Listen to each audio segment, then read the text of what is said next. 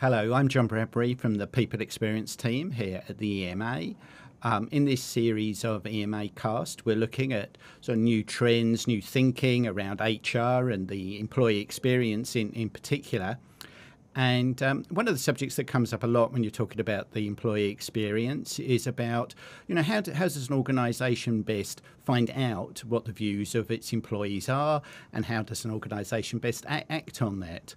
And so I'm very pleased that in this conversation, I'm going to be talking to Luke Adamson, who comes from the Workday Peakon employee voice.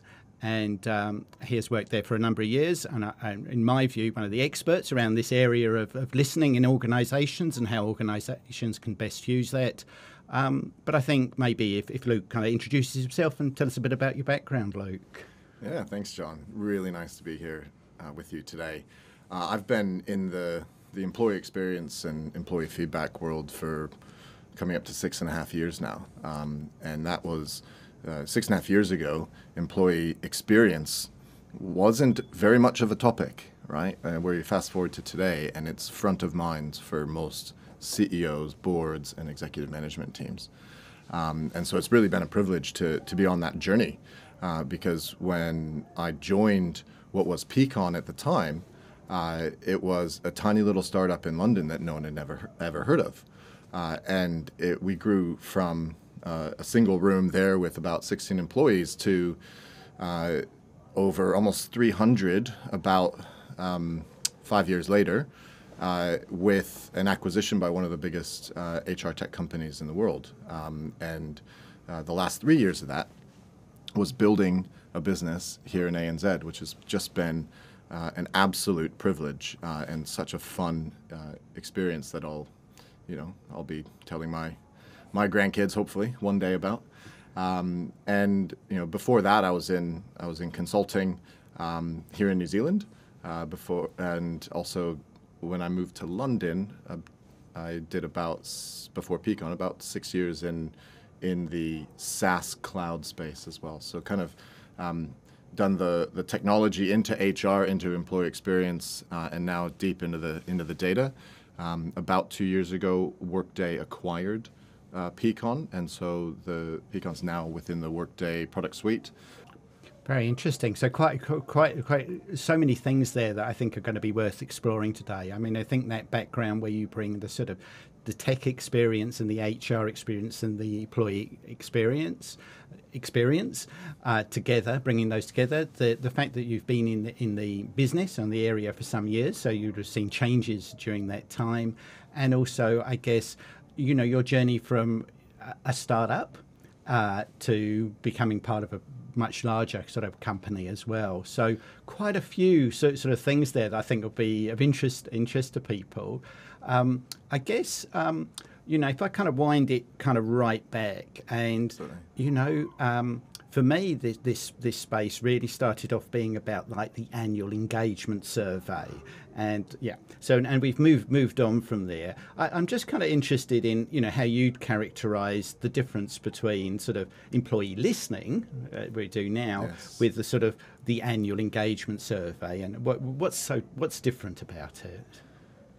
Great question. I think the sentiment is we've moved on from there, but a lot of businesses would still probably be in that category today. Maybe the larger businesses who've been around longer and doing their annual engagement survey for many, many years. And I have to take my hat off to the annual engagement survey. Without that and what that became, Peakon probably wouldn't have evolved. Because the sentiment behind getting employee feedback, actioning that to make it a better place to work, well, that's what the goal really was since the beginning. But what that became was an absolute headache for virtually everyone involved, including the employee who didn't enjoy it, didn't see the change, and didn't, why am I doing this was the most common refrain, right? Employee listening, I think, takes a much different approach, where the engagement survey was about how big a participation rate can we get and what's our score? And is that changed from last year, better or worse? whereas employee listening is about what's going on right now in our employees' world. How has that changed in a much more nuanced way from last week or last month? And what can we do about that collectively as a business to create the employee experience that we want for our employees, right? And how does that data inform that employee experience strategy that we have? And that's a much different proposition because employee listening, you don't listen to someone once a year. You know, if they're your best friend, you are listening to them constantly, right? And the people you spend more time than your best friend or your spouse or your family are your workmates, right? And so listening to people who work for you and also work around you is such an important thing to be able to do today. A lot of businesses have got there, but I would also say a lot of businesses, they think they're there, where they've moved away from an annual engagement survey, but if you ask the senior management team or the HR manager, do I have the data to action at any point throughout the year on how to improve the employee experience? I wouldn't necessarily say we're there yet for a lot of businesses. Right. So it still seems like a journey, but there's definitely things that you're talking about there, like a difference where we are now with listening is really around frequency of input, it sounds like, and frequency of conversation with your employees, and about making sure that it's actionable, so things that can happen. Yeah, when you remove what was the incredibly arduous process of a manual survey, you know, even paper-based survey, and bring modern tech into it, the automation that can occur when done correctly means, you know, a lot of businesses, and some of the biggest in the world, hundreds of thousands of employees, will give their feedback weekly in some businesses today. And a lot of businesses, I think, fall into a cadence that's either more monthly or quarterly. Really, it doesn't. The frequency isn't the goal, right? Like, it's not a goal that everyone needs to be listening to their employees weekly, because that's not feasible for a lot of businesses where you have non-desk-based employees, where it's harder to get the feedback in the first place. But it needs to match the cadence of your business, right? And the frequency of the change that you see both in the business and your employees. And matching that means you're able to act in the moment. And that moment doesn't need to be just here and today. It could be across the quarter or the 3 months. And really, what you are looking for, it's no longer about the score either. You know, I tell a lot of business boards when we sit down and review what's going on in their business, I say, you know, that's a starting point. That can be helpful as an overall gauge of what's gone up or down. But ignore it, because really what you're looking for are the actionable comments or the more nuanced changes of what's driving that overall number. And that you have to go much deeper into the data to actually uncover. And you know, the actionability of that is far higher, because it's much more specific to certain areas of your employee experience than just our engagement score. Right. So I'm hearing like tie it much more to what your business is doing. So it's a major initiative or a major change. If something particularly that's disrupted the business, then focus on that, but not getting hooked into, right, it's the end of the quarter, we ran our survey. It's very much around thinking about the business and being more agile around that. 100%. Yeah. Be agile in what you're listening for. Yeah. But you also need a methodology. And this is actually where a lot of businesses go wrong in their employee listening strategy. It becomes what I kind of call an ad hoc survey at the management's discretion. And employees hate that. Yeah. You have to have, if you want to create longevity in your listening program that informs your employee experience overall, you have to bring consistency and methodology into it. The agile piece is around reacting to that feedback, and then bringing it what's in the moment, right? And you know, COVID was a classic example.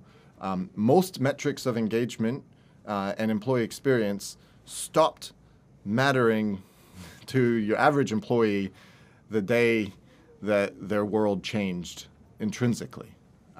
And so being able to flip what you're listening for in that moment is really important. Most businesses weren't able to do it because they didn't have a tool in place or an ability to easily listen to their employees. But the methodology is important because you have to understand in a more nuanced way what is driving the experience, right? And you can't just measure an overall one-question capture of employees' interest in recommending you as a place to work is a very common one, right? It's called the ENPS question. And it's an important metric, but that is probably more informed by their manager or their experience in the most recent performance cycle or their ability to do the things that they feel they're best at doing every day. And unless you ask questions consistently within that methodology, you're not going to be able to drive the change in the overall sentiment in the way that you want. Does that make sense? Absolutely. So I was starting to think there. It sounds like you're starting to say, well, we get a score, we get a number, we've asked a question, and then we want to drill into it to understand what's led to that result, and then think about, well, what could we do to move it to wherever we want to move it for the business output? Would that be a fair summary? Exactly. And Yes. and really what you want to encourage, especially if you're thinking about putting in a listening program. Yes. Your business is growing. It might feel like, hey, we're not in the same room anymore. We're distributed around the country. I usually kind of say if you have, more than 25 employees or you're geographically distributed across more than one office, that's kind of your indication of, hey, let's put something in place that we're able to monitor those changes. And really from there, what you want is comments. You need a number is a number. That's fine. But what is driving that number? And to get that from your employees, you have to create trust. And that is such a hot topic at the moment. But it is something that's actually, it's not automatic. The psychological safety in me offering even confidential feedback in a business that might be critical of a strategy or a process or even potentially a person, right? I have to feel safe in offering it, and management have to go out of their way, especially early on in any listening program, to instill that safety. In particular, if you have employees who wouldn't normally speak up, because there could be a lot riding on this job for their family and their broader life, and really, they're not going to be critical unless it's an incredibly safe place to do that. So that's a really important nuance in getting the right information from your listening program. Again, it's not about a number; it's about what's driving underneath that. What's the comments that really contribute to that? Okay, so this is fascinating because it sounds like there's a decision to purchase a listening program, as some software or as a survey, and what you're really drawing attention to there is actually, if you were completely agnostic around that, it would always be, well, for this to work, you have to build trust in the organisation. I kept hearing you don't want the situation where either people don't complete the questionnaire because they don't trust or don't feel they're going to be listened to, or just click through it. Everything's a 10 or a 5, just that. So what sort of things can organisations do that help create the right environment for the listening program to give the value that they want? $1 million question, John.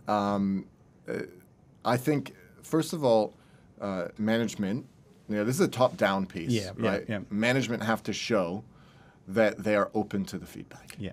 And a really important part of that is being transparent, right? So let's say you start off on your listening journey, you get some data back. How quickly have you shared that with your business? There was quite a large business in New Zealand,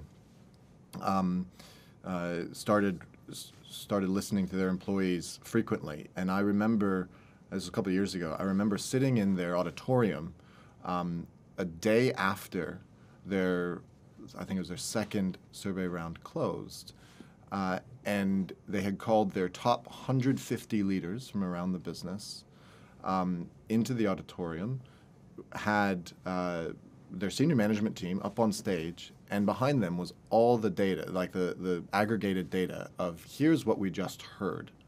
And this is like the day after in a relatively large business, right? And that really changed the tone in the entire business moving forward of how important this feedback was, right? So that transparency, whether you're a 50-person business or a few thousand people, is really, really important. And then demonstrating, hey, we heard you and we're going to do something about it. And this is 101 stuff, right? Like, kind of seems obvious, but most of the time that doesn't happen. And that's really unfortunate, because if I'm, as an employee, offering a heartfelt, meaningful feedback on something that is affecting my working life or my experience at this company, and I perceive that it goes into a black hole, well, that's not very fun. Yeah. Right? And I'm not going to offer that in the future because it just doesn't matter. So really over-communicating back to your employees, hey, we hear you, and here's what we intend or have done about that feedback. And broadcast that wide. It doesn't need to be just a single team that the feedback is influencing. It's everybody. I mean, that's nice. I think that illustrates a kind of loop to it, a kind of virtuous circle that you're trying to create that creates change in the organisation. But I'm intrigued. I mean, I've often looked at these sort of surveys and thought very much, very, very applicable and get used a lot in larger organisations. And the example you just gave was sort of 150 managers up on the stage. Now, you also mentioned earlier that, maybe this starts to become applicable when you start to get sort of 20, 25 people, maybe you're geographically distributed. Are there any significant differences when you're a smaller organisation, the sort of 20 to 220 sort of size, around running these sort of surveys? What sort of things should people be thinking about if they're thinking about running a listening survey, as opposed to what they probably do when, everyone, 16 people sitting in a room, as you were in London, and everyone could just talk to each other every day? What do those organisations from 20 to 220 need to think about whether to put a survey like this sort of in place?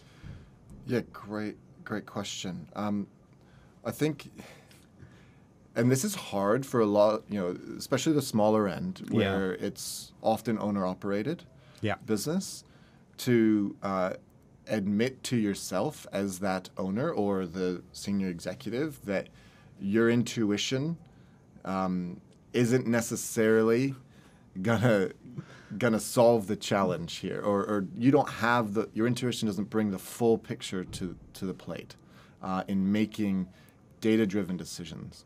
If you can come to that realization, or and that might be easy, and be like, yep, I'm already there, great.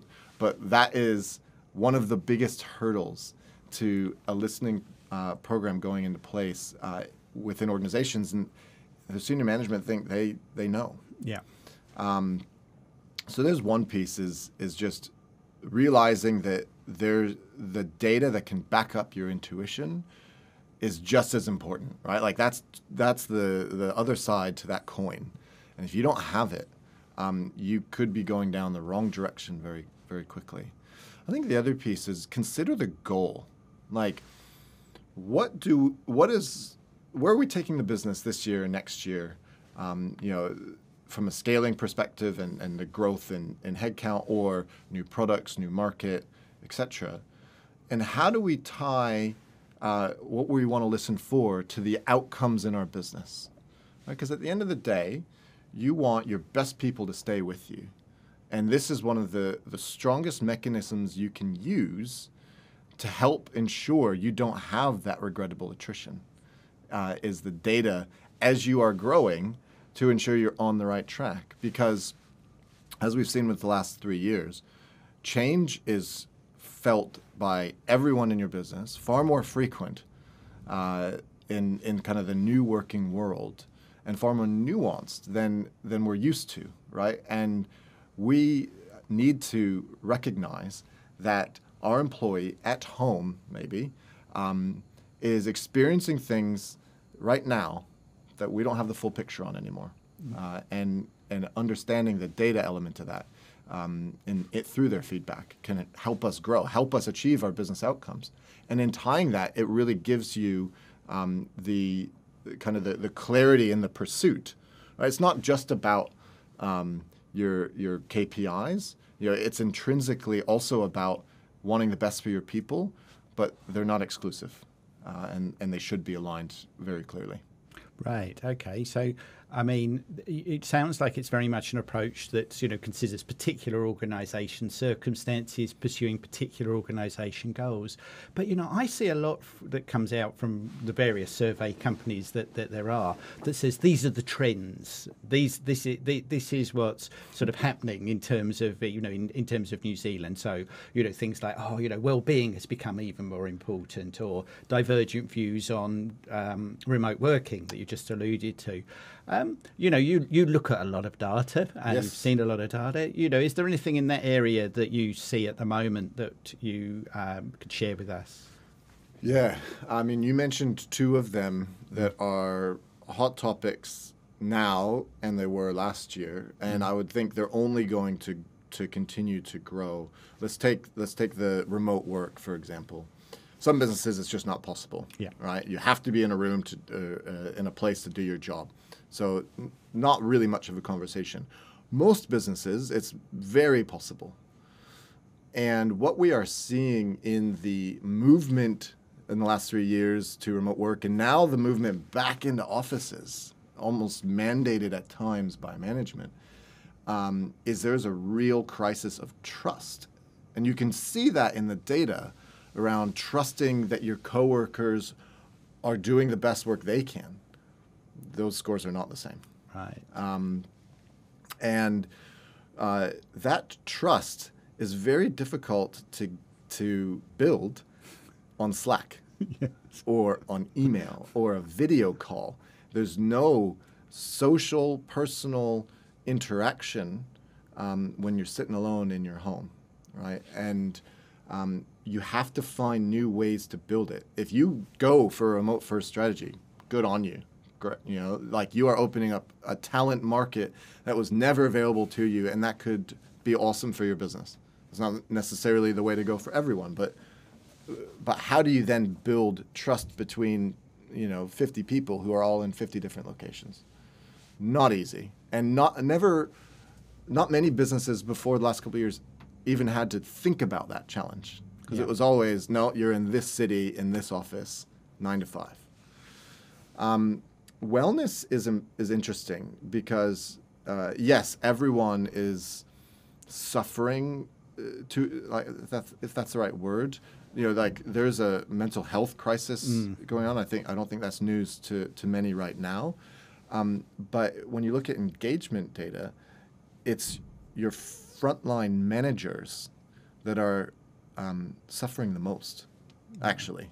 In most businesses, in the last 3 years, you see more attrition and much more red flags of burnout in managers than you do necessarily in frontline employees. But as often senior leadership assume, well, managers are there to look after their teams, and so they're good, and we need to focus on the team, and that is a mistake. Yes, focus on the broader group of people, but if that one person is really struggling and you don't recognize it, the knock-on effect is really big. So I think that's one piece is focus on your leaders and offer them something unique to really help them through any challenges they might be facing from a wellness perspective. And that's physical, mental, and spiritual. Like it's a all-encompassing notion of wellness, much more so than a few years ago when it was those kind of elements were less at the forefront. I mean that's two I think in New Zealand. Another one that's less about the engagement data, but something that I think is going to appear very soon in the data, if I hypothesize, is what's going on with AI, and ChatGPT being the equivalent level of Google. Right? I ChatGPT'd it. That's a thing. And what is now coming out on a daily basis that is fundamentally like paradigm shifting for many industries in New Zealand. I don't think people realize that yet, but you need to look out for that. If you have a listening program in place today, you need to look out for the signs in the data of how your employees might be impacted with this new tech. And I would also put out there that if you don't have an actual strategy about how to incorporate this new capability, even just the productivity side of it, into your business, in a few months you'll be left behind. I mean, this is like the day that Windows appeared, Microsoft Windows appeared on the scene, and magnitude times bigger, I reckon. And most people in New Zealand probably don't really get that sense that it's here and it's happening right now. Yeah. So that's a bit of a look to the future, and something that's moving with a lot of pace. And the other areas that you mentioned, I think, are very much reflect other survey data I've seen, like EMA's wellbeing survey we did with NIB, really focused in on those frontline managers as the ones that were bearing the kind of stress and needed the support. And obviously that links to the piece that so much of this links back to now, which is about how do I retain my key talent, because there's options for them to go elsewhere, and they're likely to do that. In New Zealand, we've never seen a tighter labor market, right? People aren't even arriving at our shores in the rate that they used to. And that tap probably isn't going to, there's no on button for that, immediately. And I would even put out there that highly skilled people that want to be here aren't necessarily able to. And there's lots of stuff that could contribute to that. But you have a challenge if you lose one person, a key regrettable attrition scenario in a small business. That can also be a watershed moment for other employees. Well, why did they leave, right? And you're not going to be able to fill that seat necessarily, especially if it's specialized skills in a market that those people are not hunting. So you might be paying through the nose to get someone back in, and then having to ramp them. I mean, it's just the knock-on effect is huge. So I would, kind of the other piece, not necessarily trends in the data, but if you're not monitoring your future talent, if you haven't created that cohort within the data or able to identify them in your business, that's a pretty big red flag. And if you have identified them, how closely are you to those employees, not only as a senior leader, but your frontline leaders, right? And ensuring that they know that they have a future, they have role clarity, right? Like they know what good looks like. Because if you have a future leader, they're always going to be striving for that, and they have the feedback back to them of how they're going. Because so often top performers, it's just assumed they know they're a top performer, and that's just not the case, right? People intrinsically need feedback, even if they're at the top of that ladder, to keep going. Yes. To keep striving and to challenge them, and really, like, you don't want to lose one of those people right now, and it will have huge effects in the short and medium term for your business. So, for an organisation, listening surveys can help find out the sort of information that you might not find out on an individual basis until the person comes and says, Luke, I've got another job, I'm leaving, or there's an exit interview, and those sort of things. It's like, well, if we could find out the sort of canary in the coal mine early on, get the early antecedents of this, that we could take action and think what to do. Is that one of the benefits? 100%. You have to bring the methodology that we were talking about into it. in order for that to occur. But you have the capability today to see the trends in attrition. Yeah. Up to, Peakon claims, Workday Peakon claims 9 months in advance. Right. Right. Those trends appear, and you wouldn't have noticed it 9 months in advance necessarily, because it's aggregated data. But there is almost 500 million data points that go into a data model that allows you to see that now. So yes, that's fundamentally possible, and there's numerous ways and means to get to that endpoint. In the past, that took a huge people analytics team and a huge number of resources to get to that, and you don't need that today. And really, taking a more nuanced view, yes, this is aggregated. When you think about employee listening, this is confidential, therefore it's aggregated data. But how can you break down that data and then cross-reference it with other types of feedback or other key KPIs according to that cohort? So that we're talking about top performers. You might have that cohort identified across multiple sources of data, and how can you bring those together to really take and understand where people are at and take the right action? That's an incredibly powerful place to be, and it creates a lot of sense of investment with those employees as well, especially if you're being transparent about what you're doing with this data, because they want to know that they're being invested in, right? And that can really help you as a senior leader to deliver that picture back to them.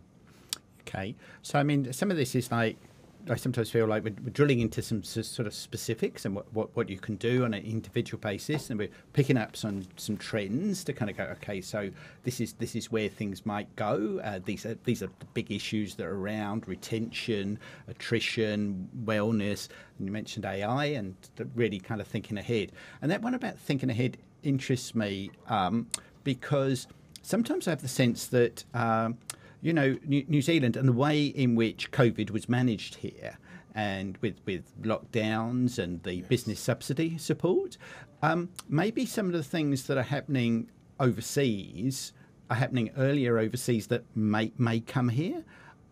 So maybe we're a little bit behind in opening up. And I just wondered if your data sort of had any suggestions around that. Are there trends that are happening overseas that aren't happening here yet, that you think might? I suppose that's my question from there. Ooh, it's a very good question. I think New Zealand and Australia, from a COVID perspective, kind of created that bubble early on, and actually you saw some really interesting divergence from the rest of the world. Engagement actually in our data set, it went up in the most dramatic way at the start of the pandemic. Much more so than the rest of the world. But on average, all the data, all the scores actually went up, which is, to me, it was flabbergasting. Like, how on earth is this happening? But I think people were largely very, very appreciative of a lot of the efforts to help, from employers to help their employees in this time of crisis. That has since corrected, right? And we are back at a level playing field. But to your question about what's coming from overseas, I think this is not like what I'm seeing right now in the data, but what I can see from kind of a slightly more macro perspective that influences the data, right? Is the talent marketplace shift.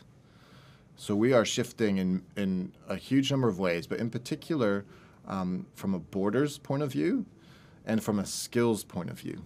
Right? The skills point of view is the AI and a completely new skill that most employees are going to need to develop very quickly to maintain and vastly increase their productivity in the role that they do. But then the borders, I think what's really interesting is, especially, I'm thinking about this from a tech perspective. Look at countries around the world, so Spain being an interesting one. just came out with what's called a digital nomad visa. Yes, yes. Right? And you can go and live and work there in companies that aren't necessarily in Spain, but as a highly skilled individual and get a visa for doing that very quickly. And live and work there for years. And if New Zealand doesn't keep up with changes like that, our distance from the rest of the world might only grow, and our talent, we already have the brain drain of young people overseas. That might just get bigger if other places are a far more attractive place to be, and I can pick and choose where I work anywhere, in many places around the world, not just where I might have the easiest visa into, in years past, going to the UK or what have you.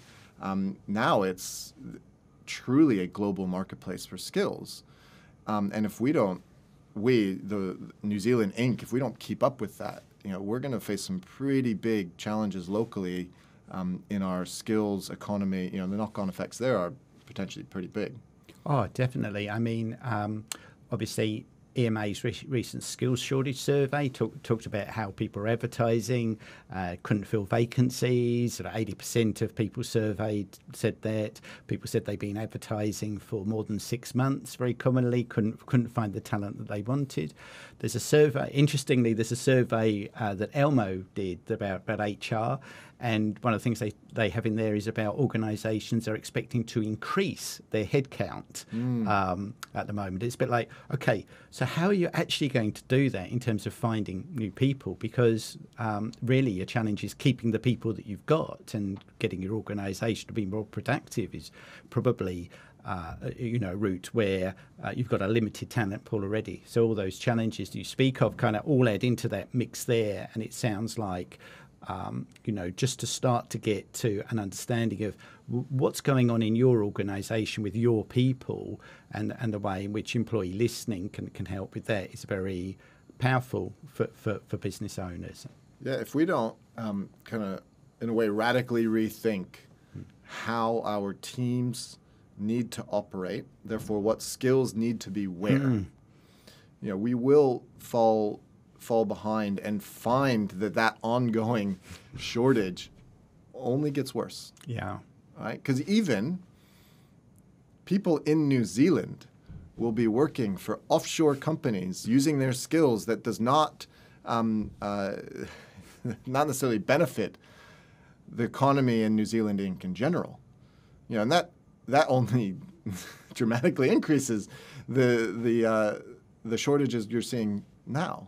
Right? So we really do, in my eyes, need to understand what are the critical skills we have to have here with us in New Zealand, and how can we find the best skills around the world to contribute to those that don't need to be right here in the room with us, because that marketplace is opening up very, very quickly. And the countries that make that easy for people to live, despite where they work, are going to have a pretty big advantage within that. But yeah, the talent shortage in New Zealand, I don't think is going anywhere very fast. And that might, hopefully that doesn't come true, right? Like, I don't want that to be the case, but I just don't see any of those needles turning in the other direction right now.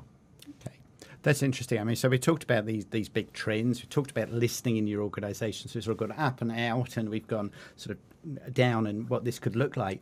One of the things that really strikes me about the way you talk about things is very much the fact that you come with such a strong business perspective. And I'm conscious that, effectively your journey has been a business leader in a growing tech company in New Zealand. So maybe we could just, hear a little bit about that from you. Yeah, it has been a journey. Yeah. I came in 2018. I landed back in New Zealand. We had our first our son, who was 9 months old. Realized London is not the place we want to raise him. So we're back here with family, and I had done 18 months in London with Peakon, and thinking, I have it sorted. right? Like, I know what I'm doing. You get, we're absolutely winning in many ways in Europe, and it's a growing business. And they took a chance and they sent me back here with a laptop and said, okay, this wasn't necessarily on the plan, but go. And I got to say, building a business is until you start, you have no idea. It is so much fun and so hard. And I can appreciate, there's so many entrepreneurs in New Zealand. It's a very entrepreneurial society. I appreciate much more now than when I did even 5 years ago of how hard on a daily basis that actually can be, right? We had no customers when I landed. Actually, we had one. And we had about 5 months before we got number 2. So not only like starting it from scratch is hard, but and lonely, and you question yourself. But if okay, here's the activity that I know will lead to the right outcome, and you are confident in that in yourself, I reckon keep going, right? Like there's a podcast called How I Built This, where you get entrepreneurs that come in and talk about their journeys, and one of the biggest things I hear through, and these are like massively successful people, the biggest themes is just do something, just keep going. So that's one piece, is right. Like I had no idea how hard that would be. And I do now. So when I go and start the next piece of that, or my journey, I'm much more prepared. But then the second piece was, I was so fortunate to get the right people on the team. So we added a few people in the first year into the Peakon team, and then we added much more in the second year here in New Zealand. And you don't have a lot of global tech businesses that base their APAC operations here in New Zealand specifically. So I think it was a pretty unique opportunity in that. But bringing on the right people made all the difference. Right? I couldn't have done a tenth of what we accomplished without those people. And I think, hats off to the team within Peakon to help qualify, who we need in the business to be successful. But my gosh, I'm so, I feel like it was a privilege that I had them on the team, because once there, if you get the right people who are capable, you can kind of let go. Yeah. Right? And that was something I had to learn along the way. But if you can let go and let them own what they want to own, much more so than necessarily, say, written in their JD, or if you were a part of a big corporate, you're very defined in necessarily what you do. Let them push the boundaries and explore, and the outcome can be amazing. And like there's things that we did as a team, culturally, the way it evolved, the way we ran meetings, the way we operated within each of the specific functions was different to the rest of the world, within Peakon, like different to our Peakon world, and it served us so well. So yeah, adding the right people and just letting go and letting them be is something I'll definitely take forward, but learn the hard way as well. That's fantastic. I see your passion for that, and I think that kind of comes out as well, really, around, you're talking about the importance of the people that were there, and being prepared to step up and go for something new. So I think that's a tremendous read across to many of our members, and the sort of size of business that they have that they try and grow. So we covered quite a lot in this conversation today, and I feel we could almost have a whole separate, part 2 with you've obviously got so much knowledge and experience here to impart. But obviously, I thank you very much for doing that, particularly sharing with us, I suppose, the importance of, the whole ecosystem that you put around a listening survey, explaining where it might be appropriate for an organisation, not being scared to do it if you're a small organisation, but being ready to think about and make sure that you're taking on, well, how do we make sure that this becomes that virtuous circle of asking for people's views about what's important to the business, ideas and then taking action and then going back again. So this has been a very, very, very interesting conversation. I'm really, thank you very much for coming in. Thanks, John. It's been a lot of fun. Really enjoyed the chat, so cheers. Great. Thanks very much, Luke. And thanks very much for listening to this podcast today. We're keen to make sure that what we're introducing to people in these conversations are new ideas and themes that are happening that are helpful for New Zealand businesses. So thanks everyone very much for listening.